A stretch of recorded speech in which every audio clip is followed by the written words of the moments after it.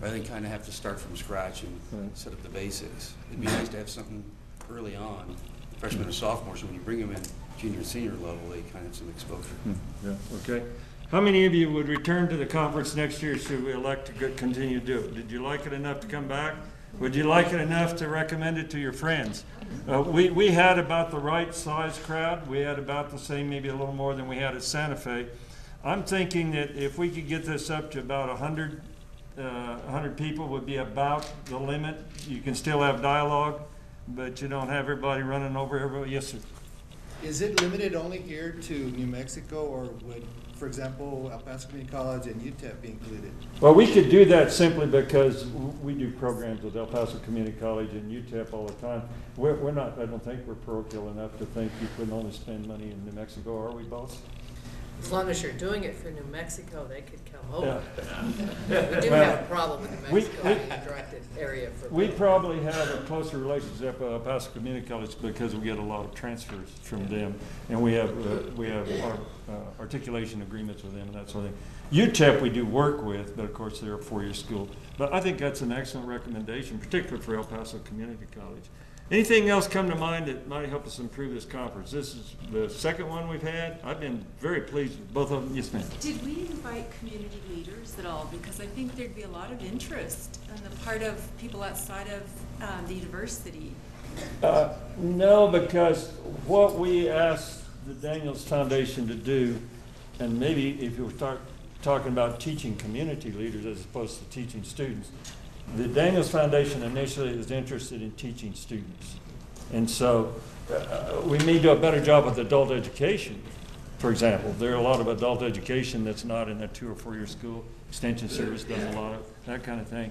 But I think initially we'd like to kind of hone our game and trying to improve what we do, particularly freshman through senior year. That's where I think we need to spend our time. Well, yes, maybe sir. like the community leaders could come in and talk about where they see the weaknesses in the ethics of the students coming out. No, that's a good idea. And then we could, maybe refine our teaching strategies, et cetera, to focus on those types of issues. I think that's a follow-up. We could get a lot of business people to come in and maybe do a 3 or 4 member panel and talk about what they see coming out of our schools right now, 2 and 4 year schools, and where they think there might be some opportunities for improvement. Is that what you're looking for? Yes. I was saying a great place to start, which we talked about, is the advisory council. I have an advisory council. Well, almost all our times have advisory council. We try and solicit community members, employers, and so they're on both ends, helping us to improve our degrees and how any weaknesses our students may have when they go out into the workforce. So that might be a place to start, is with the college's advisory councils. I think that's a good idea for next time. Bring in 3 or 4 of them and talk about their experiences. And what I'd like to think that we could have both large and small employers, because large employers oftentimes, when you get a big enough corporation, you don't have the same sense for what's going on in the trenches as you do in a smaller company of 5 or 10 or 15 people. I think that would be an important thing. Other recommendations for us? Well, I want to, yes, David? Well, I just want to really thank the Daniels Fund. I was about to do that, so thank you for thanking you. Thank you very much. I think it's been really important to me in my own scholarship and teaching to get exposed to this principle-based ethics, because I find it very intriguing how it's not quite virtue ethics, it's not Kantian ethics, it's something entirely different. And I think we have an opportunity to really develop that and nourish what is that difference and what is that about. I talked to O.C. Farrell at lunch about some of his ideas and at breakfast again. And some of my ideas as we've talked and interviewed, and Grace Ann, as we've interviewed the different executives and people at the fund and people who knew Bill Daniels, there's something unique about that still needs to come out, that still needs to be nourished.